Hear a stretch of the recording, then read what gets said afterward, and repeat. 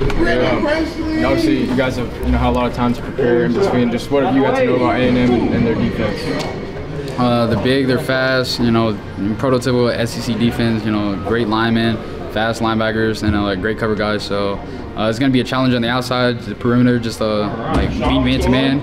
They play a lot of one and quarters and stuff like that, so they trust their secondary to make plays. So it's going to be a lot of that, and it's going to be a lot of just in the trenches, just working up to the linebackers and getting the run game started. You mentioned typical SEC defense. It's an opponent you guys aren't used to. What goes into preparing for a game like this versus a typical opponent week to week, Big 12, stuff like that? I would just probably say more physical stuff, more just establishing the run and stuff like that more, just because they are it's a bigger defense, and they Big 12, they kind of play a lot of zone. Some teams run a lot of man, but SEC, they kind of play a lot of man. So just more working on your skills rather than just a team schematic thing. Yeah, you guys are going for win number 10. When this season does come in, when you look back on this year, this group, what will you remember just most about this team specifically?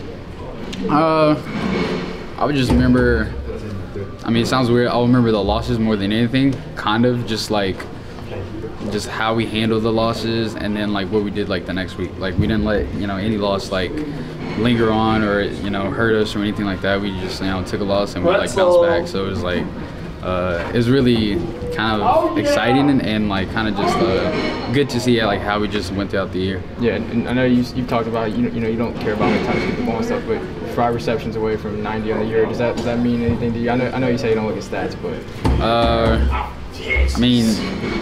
not really. Yeah. 100 sounds good, but nah, not really. Yeah. All right, thanks, Brennan. Thank you. Thanks,